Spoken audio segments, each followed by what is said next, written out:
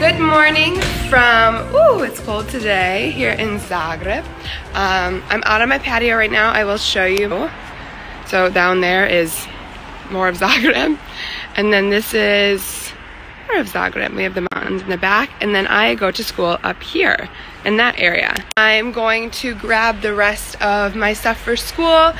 I'm just gonna collect everything and then I'll show you my walk. It is 7:22. I can't leave any later than 7:25. I have a 10-minute walk and then my bus will take me all the way up to the top of the hill where my school is. Okay, I am now in my classroom. So much for bringing you on my walk, but it's honestly not that entertaining of a walk. So I'm gonna show you my classroom really quick. So I have 11 students. So this is my classroom that I need to slowly start setting up. I'll tell you quickly about what I do here. So I'm actually the year 4 teacher. I teach music, art, English. We have international primary curriculum, so I teach that. I don't teach math because I specialize in IPC here. So my partner and my best friend here, she teaches math for my class and I teach IPC for hers. And I'm also the year 5 music teacher as well. So I have my bachelor's in theater arts, and then I received my TEFL back I took it during quarantine. I came home for a few months after living in France, and I decided to get my TEFL, and then I moved here in June. To get my job, I was doing a ton of research during quarantine, but obviously everything was shut down here. Everything was online. No one was really hiring. So when I moved back here in June to work down for a seasonal job in the coast, I had then started calling some schools, and I got a hold of this one, Bright Horizons, which were an international British school. I should have told you that. But my biggest recommendation is that if you want to work in Croatia, emails are like the worst way to communicate, which is hard if you're out of the country. Because they just won't answer emails, they answer phone calls. So I was lucky enough to be able to be here a little bit before I needed to work up here in Zagreb, and I was able to make that phone call. There are a few, so we're the British International School, there's one more British International School, there's the American International School, and then I know there's a German private school, and I think a Dutch. There's some other smaller English-speaking programs. Sorry, I'm very sweaty from my walk. But there is the Croatian American Society, CAS. They're always hiring, so that's a good job to kind of start with here and then move on if you wanted to. Helen Daron also has a school in Zadar down on the coast and up here in Zagreb. I think those are the only 2 places.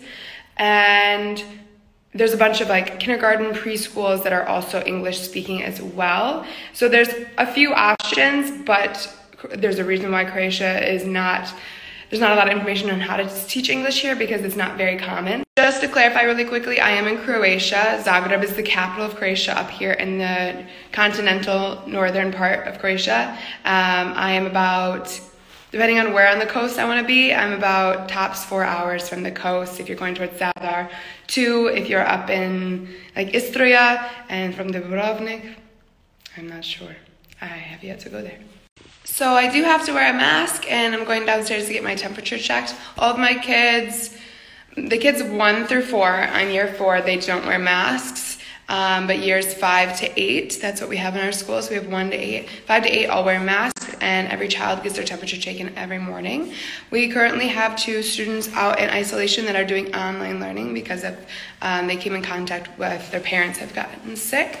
But we are staying in school, we're staying healthy, everyone is doing well, and we are prepped to go online at any time. We have our Google Classroom set up and our online schedule if needed, but right now we're staying hopeful, and we're wearing our masks and just doing lots of hand washing.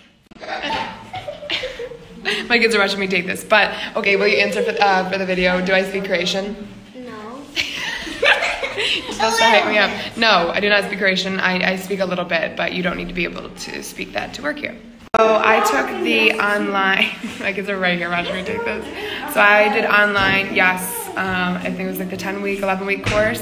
and honestly it was like a couple hours a week that it took from my time because I was also teaching for VIP Kid at the time. My first job was down on the coast in Pakistani. I ran an arts department for an international camp, and I knew I wanted to move back up here, and so that's how I decided on Croatia, was because I lived down on the coast for 2 summers now. The biggest challenge has been the language and cultural difference. No, you don't have to speak, shush. No, you don't have to speak the language, but it is a little isolating here, so making new friends, making those connections. So what's really important for me here was to make friends inside of school and outside of school and have those connections so that okay. School hasn't started yet, but it's about to start, so all my kids are starting to get here.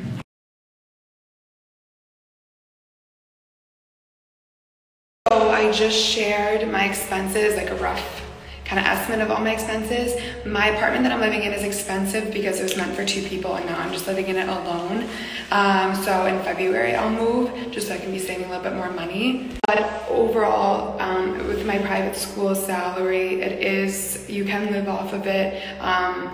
Usually rent should be about like 1,000 some kunas, so I will be saving significantly more, but Croatia is a little expensive. But coming here in US dollars is really nice, but that's my savings. So now I'm spending everything in kunas, and it can go fast. So I just have to budget, make sure I know what I'm spending and bringing in, and I don't have to work another job. When I first got hired, I was given my contract. I had to take everything to MUP, which is our police here, and I had to file for a work visa. So my work visa is good till April, because it's something with like only allowing 6 months at a time.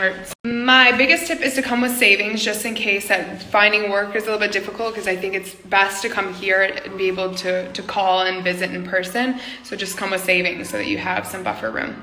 I'm an American citizen and only have that passport, so now I have a Croatian ID because of my work visa.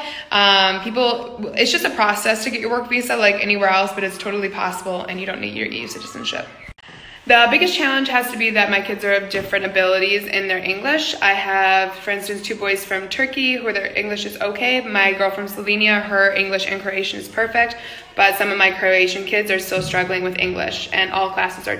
That last one got cut off a little bit, but everything is taught in English except for, of course, there are other language courses like German, Spanish, and Croatian.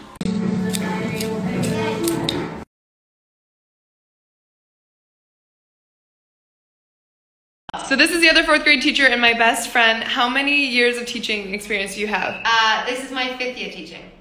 Fierce, it's my first. So to better explain that, yeah, Sarah, who teaches with me, she has been teaching for 5 years. She was in England, she was just in Munich, and now she's here. And this is my first year teaching. So really, that's your answer for you. Just have your certificates in your bachelor's and apply away. So the visa process was extremely painful, like any other. I got a visa to live in France, and that was just as painful. Sarah, because of Brexit, is going to have to do it very soon.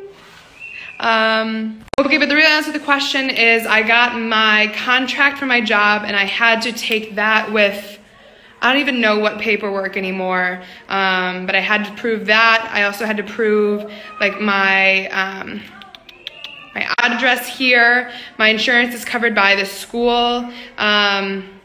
Pretty much your contract, as soon as you have that, you can start the process right away. MUP has this list of things that they have you email in, and then what you do after that is my boss just kept calling them, being like, okay, what does she need now? What does she need now? Because they won't update you or anything when you're missing something. You have to just call and call and call.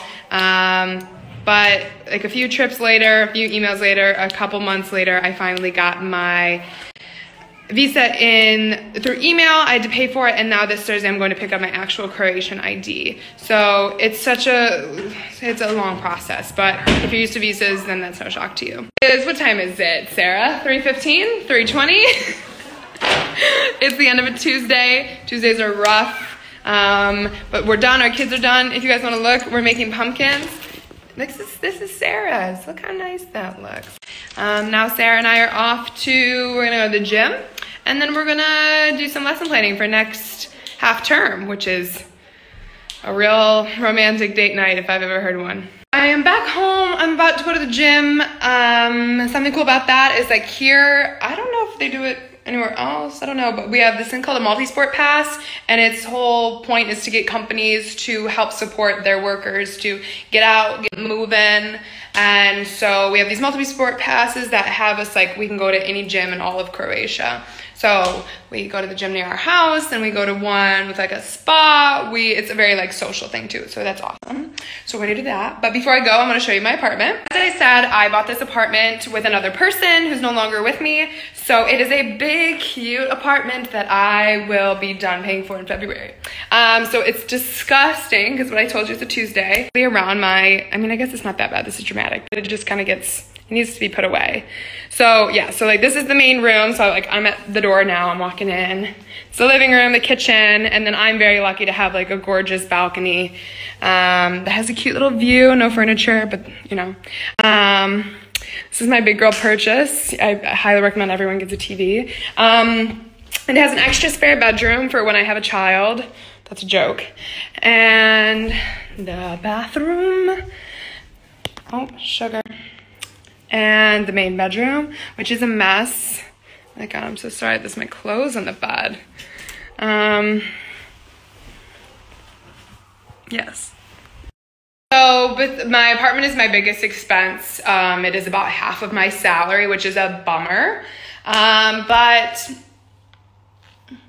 whatever, you know, we gotta make it work. This kind of goes into my biggest advice, because Sarah and I are both expats and we traveled for work, is that if you're moving somewhere and you like plan to stay for a good chunk of time, like invest in your life there. Because like, for instance, I wanted a TV, and like I was like, no, like I don't know what I'm gonna be here till, I don't know where I'm going next. And Sarah was like, well, if you're gonna act like you're gonna leave soon, then you're gonna leave. Of you want to make a life here, like start investing in it, start, you know, because we live out of what, 2 suitcases most of our life, most of the year, like traveling from spot to spot. So if you find a spot and you find your people, like invest in that life, because then it's going to be more successful. Talk a little bit more about my school. I told you we're 1 through 8 for years, and every teacher in each grade, there's only 1 teacher for each grade, except for mine, which is 4th grade. So I was very, very fortunate and lucky that when I called Bright Horizons and I talked to my principal, she was like, oh my gosh, I was actually thinking about splitting year 4 into 2 years. Like she had just hired Sarah, and the class was too big, so she wanted to split it. Because each class, I guess the height is about like 17, 18 is the most we'll put in one class, which is actually really nice. And so now I have 11 kids and Sarah has 13, instead of just one of us having 24, which honestly I could not imagine doing, even though I grew up in the States where it was like 30 plus kids to 1 teacher. But this is Europe. So yeah, that's that on my school, and I don't know how to end this. If you've gotten all the way to the end, I'm super impressed. My school is Bright Horizons, British International School, and then the camp that I worked for is an International American camp, which is called Camp California, down in Pakistani, about 30 minutes outside of Zadar. So if you have any questions, put it in that box. I will tag myself so you can follow me and send me messages. And thanks for being on this little journey with me. I'm back. Interesting. I've been getting a lot of questions asked about what course I took. Just broke my computer. I took the 10-week online course, which I highly recommend. I loved it. I had a great professor, teacher, strong woman, but I was also teaching for VIP Kid at the time, which was not only great money, but it was also great experience. I understood what I was learning because I was teaching it at the same time. So highly recommend taking the online course and teaching VIP Kid at the same time if you can. I'm a full-time school teacher for year 4 students, so I teach Monday through Friday. I get in at 7:45 and I leave anywhere between 3:30 and 5:30, depending on how well on top of my lesson plans I am. So